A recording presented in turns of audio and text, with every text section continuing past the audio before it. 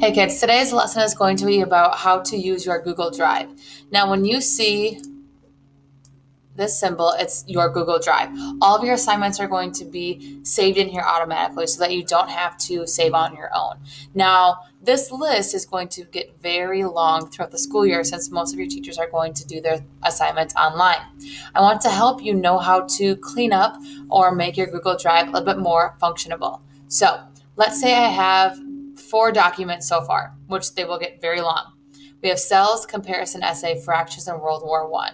Well, I think I want to make a folder that's just for math, a folder that is just for English and just for science, etc. Just like you would bring a folder or a binder to class, I want you to do the same thing but in your Google Drive. So we'll go to the word new, click on folder, and let's do the first one, math. Create.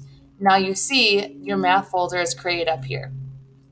Which one of these do you think is about math? Hint, hint, hint, it's fractions. So you can left click on your mouse or your mouse pad and it will highlight. All you'd have to do then is drag it and drop it into your math folder, and then there it is on your double click. Or you can right click on a document, it'll say move to, you can click move to, you can click on math, and then you can click the word move. It'll be moved there. Whatever one you feel like is easier for you. I feel like dragging and dropping is kind of easier, but it's your call. So let's do another one for ELA. Creating that folder.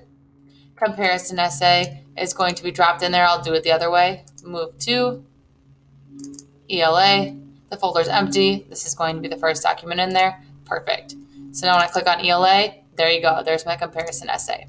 For me, I like to color coordinate things. It's kind of my jam. It's what I do. So you can change the color of these folders. Let's say you want ELA to be teal. Perfect. Your folder is teal. All you do is right click on it, go to change color, and change it to whatever color that you want that's on there. That way each file folder is different colors. You don't have to do this, just an extra idea for you. So now every time that you get new assignments or notes or projects for whatever class it is, you can literally save that into that folder, and it makes it a lot easier to access it or to find it when you want to reach it at a later time.